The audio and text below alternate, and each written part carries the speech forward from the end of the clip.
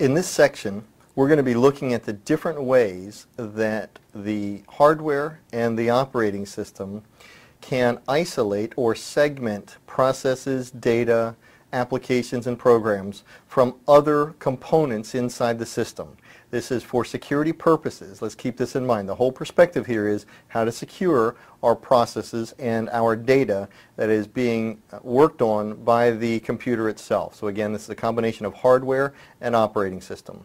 So first we're going to look at different levels of trust.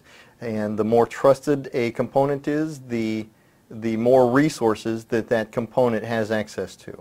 We'll look at memory segmentation. Now, we've already talked about physical segmentation, where I can isolate certain processes and data set to single CPU chips, and all other processes and data live on other CPU chips. That's physical segmentation. And then we also discussed the memory manager's assignment of virtual addressing to the user level application, so that the application doesn't really know where it lives in true physical memory. That is, again, logical segmentation. These are all different versions of process and data isolation. It's all the same as layering, hiding, abstraction. We are securing instructions and data sets from other instructions and data sets that might be of lesser security or might even be malicious in nature, trying to modify, corrupt, or steal that information.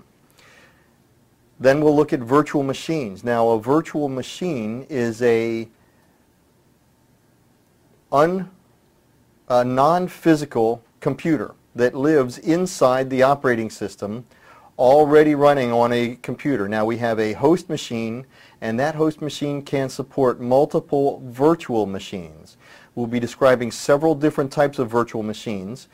These virtual machines are pretend computers, if you will, that live inside this one computer.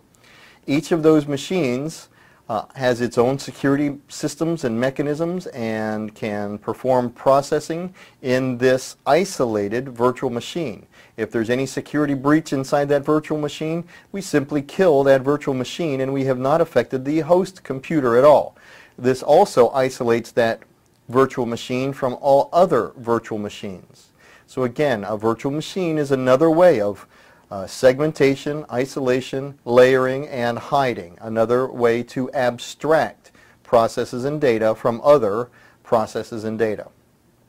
Then we're going to look at something called the protection rings. Now, these are conceptual security boundaries that are implemented by the CPU manufacturers and then supported by the vendors that produce operating systems. We're going to look at a 4-ring protection ring model. This is what is used by the Microsoft operating system on the Intel CPU. We'll be discussing this in detail. Then we're going to look at I/O protection, input-output protection. We have to recognize that the channels that are used to input data and then receive data back out must be secured. They must be controlled. These are restricted interfaces, and they are only going to provide access when the security kernel declares that it is safe for this access. This is, again, a major way that the bad guys will try to penetrate the system and or steal data from the system. Then we're going to look at the concept of the security domain. I'll give you the quick definition. A security domain is the collection of all objects that a subject can access. This is a subject's capability. This is the subject's level of privilege.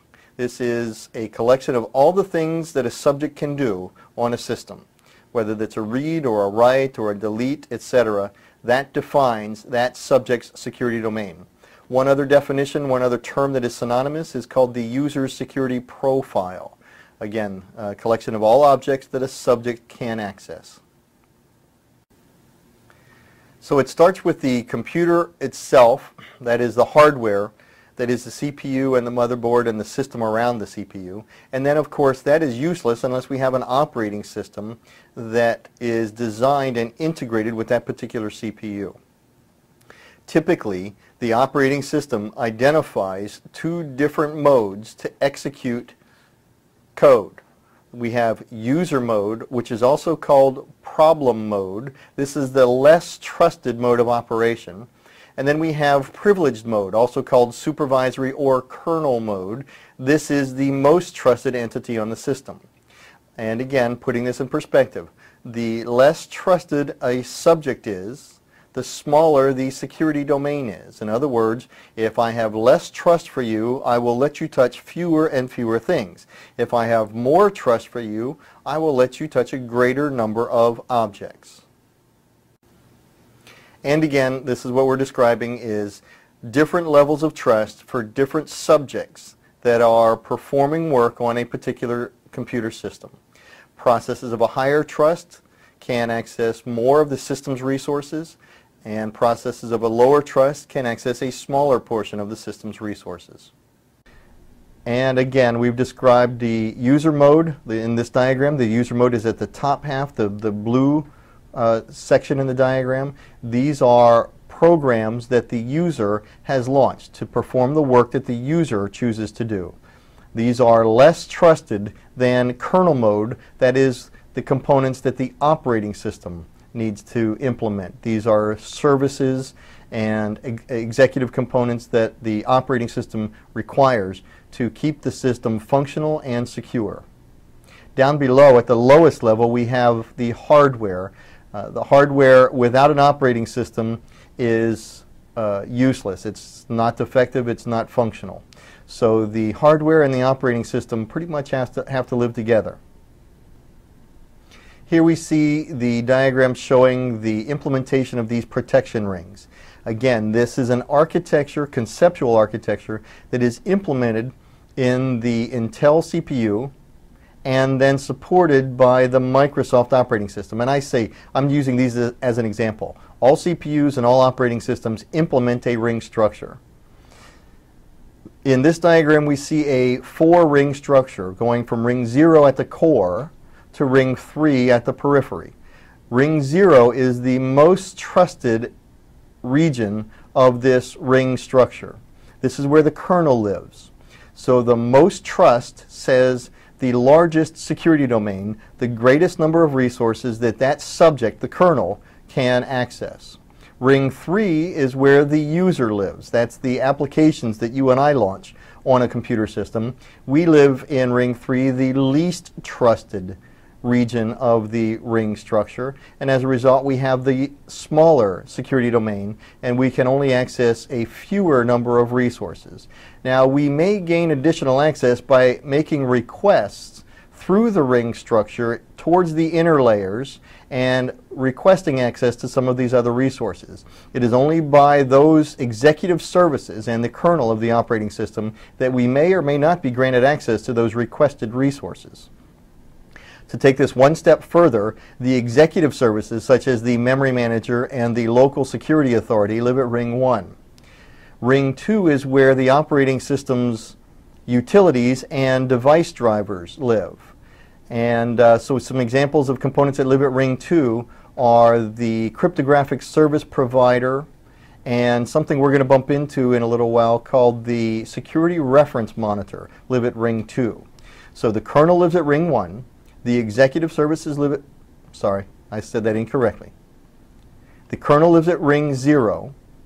The executive services of the operating system live at ring 1. Operating system utilities and device drivers live at ring 2. And then all user processes live at ring 3. Ring 0 is the most trusted with the greater security domain. Ring 3 is the least trusted with the smaller security domain. And again, as we've described, closer to the core, more trust, greater access.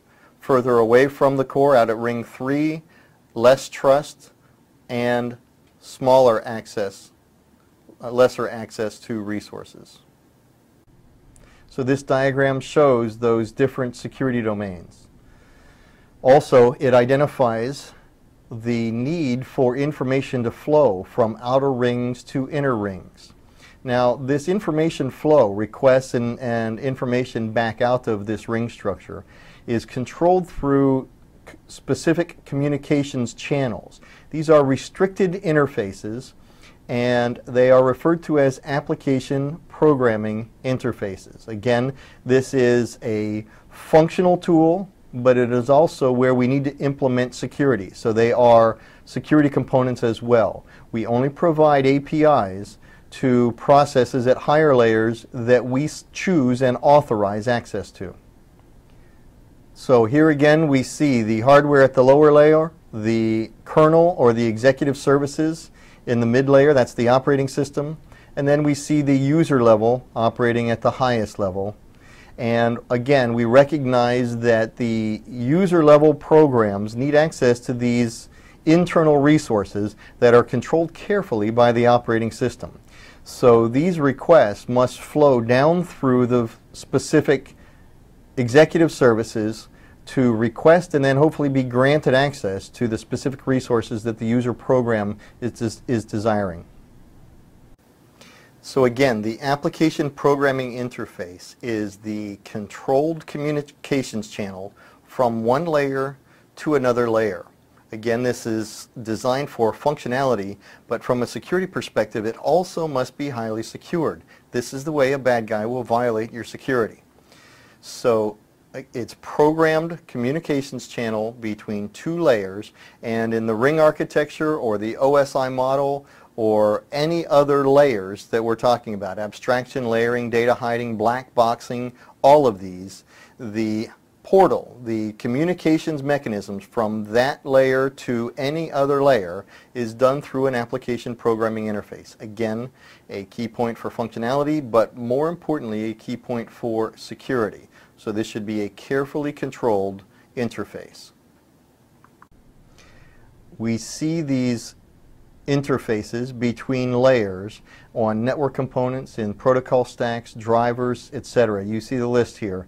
Again, anytime we're talking about abstraction, layering, data hiding, black boxing, all of these require APIs so that the processes outside a particular layer can communicate with that layer so that it can get its work done and can then provide the output to the next layer as required. So we're going to take a closer look at the protection of different processes.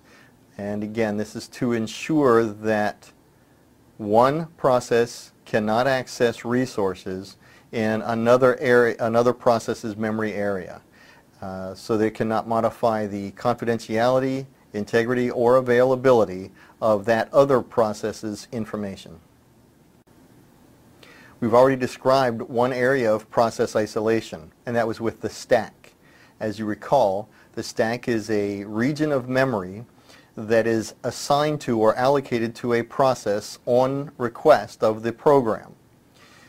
It is protected by the security kernel of the operating system, and if an unauthorized process attempts to access any of the information within the stack, the system declares an error and will terminate the offending process. On occasion, this will also require termination of the violated process. Another mechanism used to provide this isolation or protection has to do with encapsulation. And again, this is the layering, the data hiding, the abstraction boundaries, etc. And this affords a level of what we call black boxing. A process at layer 1 has no idea what's happening inside of layer 2. All he knows is that through a particular API, based on a certain set of rules on how the communications will flow, the layer 1 process will hand information through the API to layer 2. And what happens inside of layer 2? Layer 1 has no idea. So this is a way of encapsulation of these processes. Another isolation mechanism is time multiplexing of shared resources. This is where different time slices are allocated to different processes. On a larger scale, substantially more coarse scale, we might declare that a particular computer system is available for processing of top secret data from 8 o'clock until noon.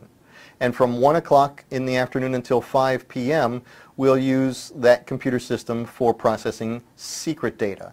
In other words, we would reboot into a different security mode for the afternoon period. So you see, this is a very coarse form of time multiplexing.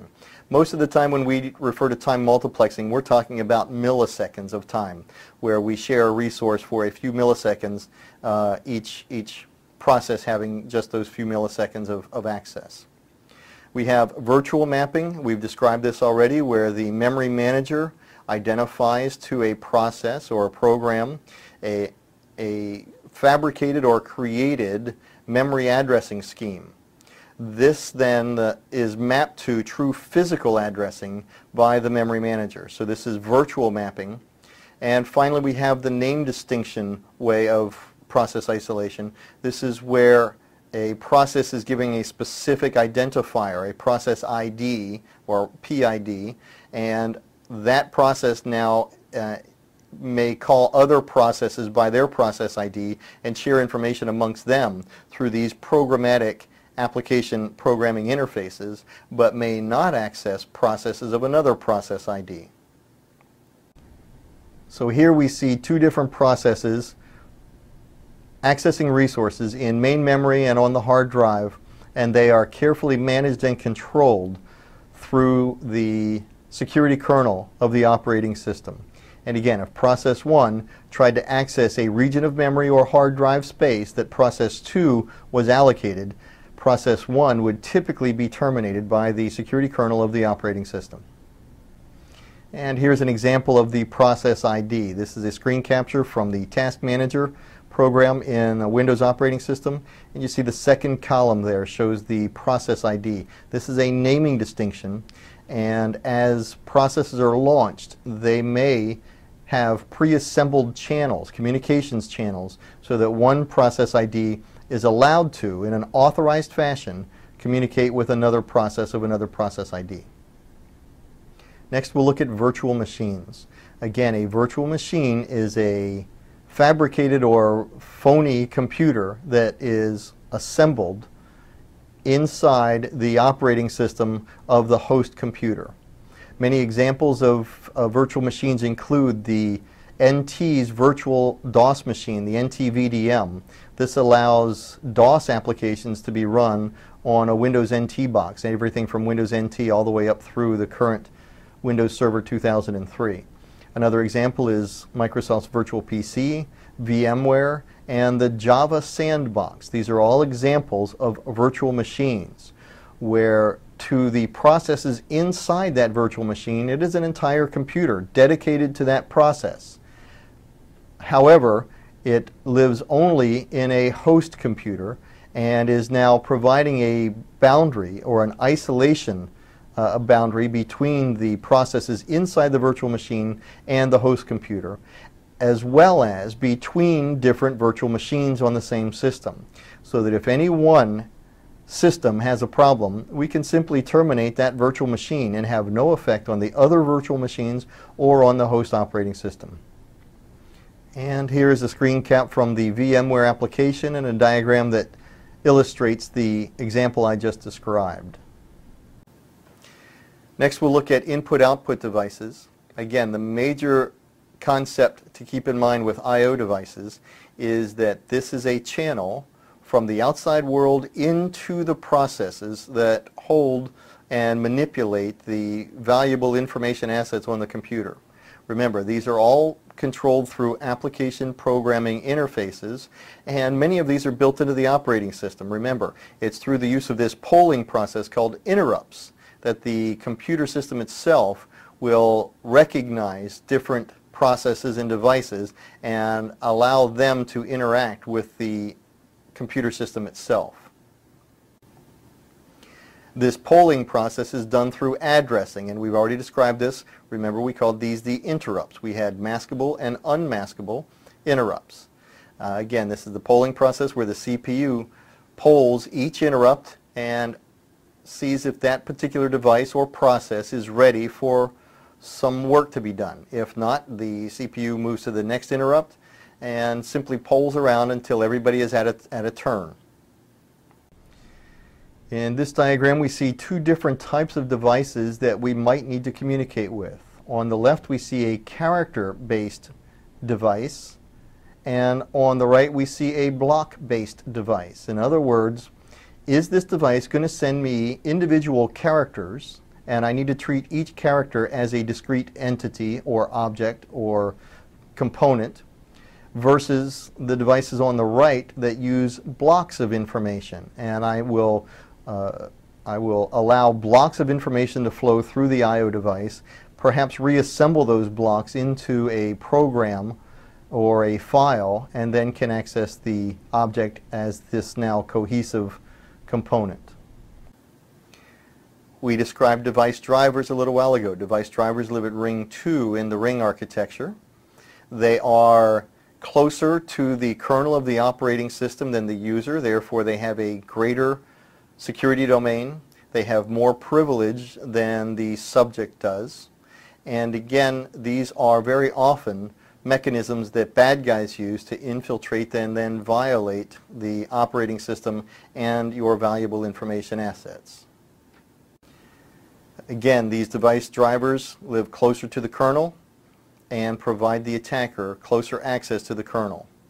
Some devices use something called direct memory access channels, or DMA channels. This is where this device has a region of memory allocated to the device itself and can write directly without making requests to that location in memory. Again, this very often is a mechanism used by bad guys to populate the computer with malware and then find some other mechanism to launch that malware.